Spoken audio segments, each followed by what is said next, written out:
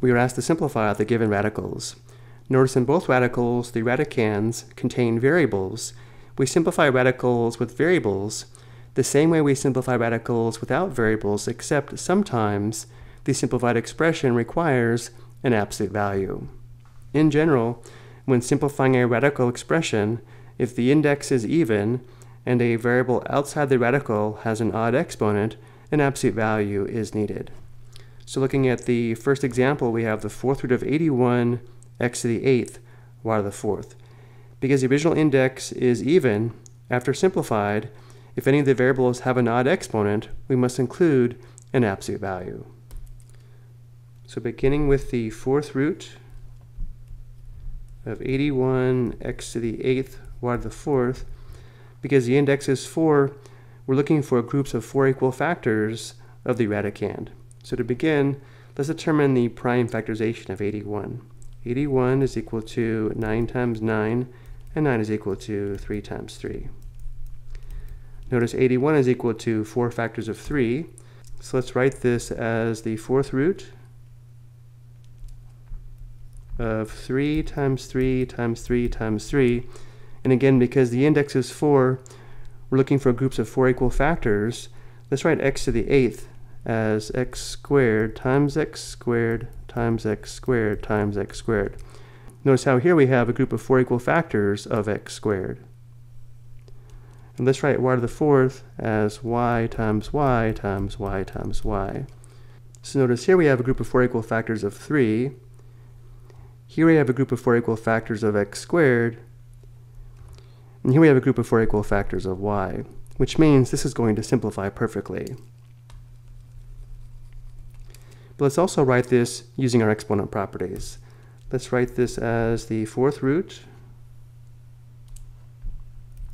of 3 to the 4th times x squared to the 4th times y to the 4th. And now simplifying, the fourth root of 3 to the 4th simplifies to 1 factor of 3. The fourth root of x squared to the 4th simplifies to 1 factor of x squared. And the fourth root of y to the 4th simplifies to 1 factor of y. But remember, because the index is even, any variable outside the radical containing an odd exponent must contain an absolute value.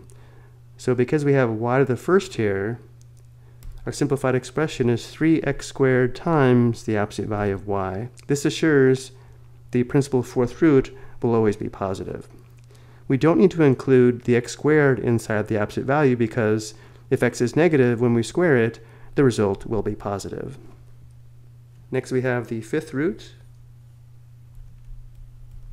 of 64 x to the 10th y to the 6th. Because the index is 5, we're looking for groups of 5 equal factors. We begin by determining the prime factorization of 64. 64 is equal to 8 times 8. 8 is equal to 4 times 2. And 4 is equal to 2 times 2.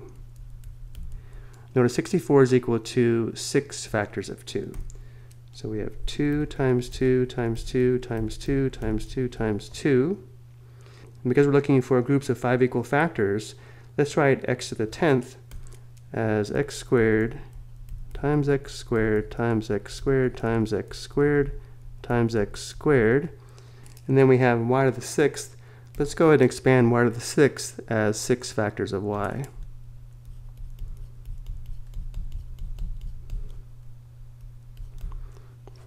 And now circle the groups of 5 equal factors. Here we have 5 factors of 2. Here we have 5 factors of x squared. And here we have 5 factors of y.